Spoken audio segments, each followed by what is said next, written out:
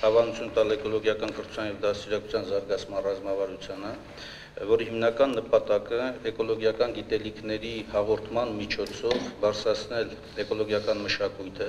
և կենտրոնական հարցը թե նախադպրոցական, թե հանրակրթական մյուս աստիճաններում հետբուհական և հետբուհական, ինչպես նաև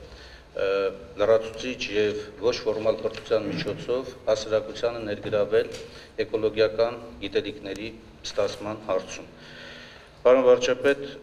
ծերտ աշխատանք է տեղ ունեցել կրթության գիտության նախարարության հետ, տարածքային զարգացման նախարարության հետ, քաղաքացիական ծառայության խորհրդի հետ, քանի որ հարցը շատ ընդգրկուն և վերաբերում է մեր պետական կառավարման բոլոր գրեթե մարմիններին, նախատեսվում է նաև միջգերատեսչական մարմնի ստեղծում, որը կիրականացնի թե մոնիթորինգը, թե գնահատումը և նաև առաջարկությունների ներկայացումը։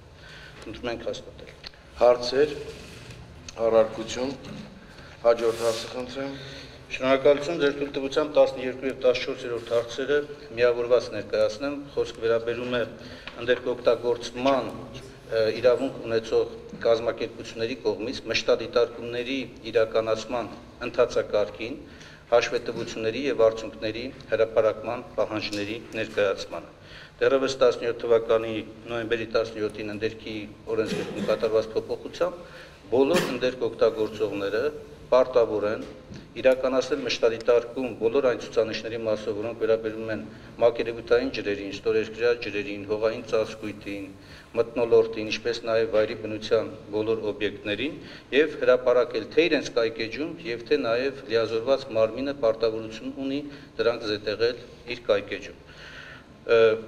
Շատ կարևոր մեկ առանձնահատկություն էլ կա, որ օրենքով ամրագրվել է և այստեղ նույնպես իրացվում է, աղտոտվածության ուսումնասիրության նպատակով վերցված նմուշները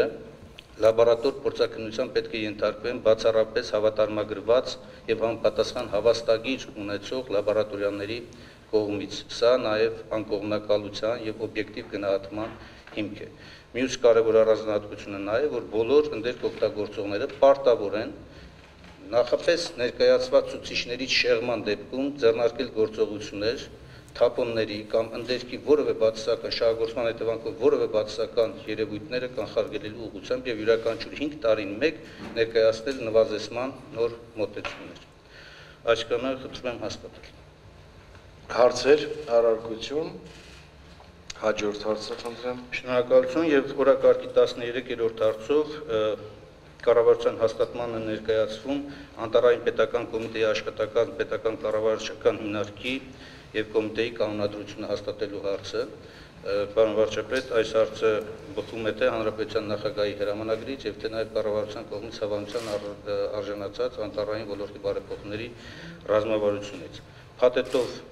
հաստատվող կանոնադրության շրջանակներում ստեղծվում է կոմիտեն և նաև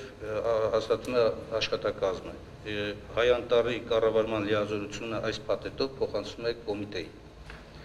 Խնդրում եմ հաստատել։ Հարցեր, առարկություն,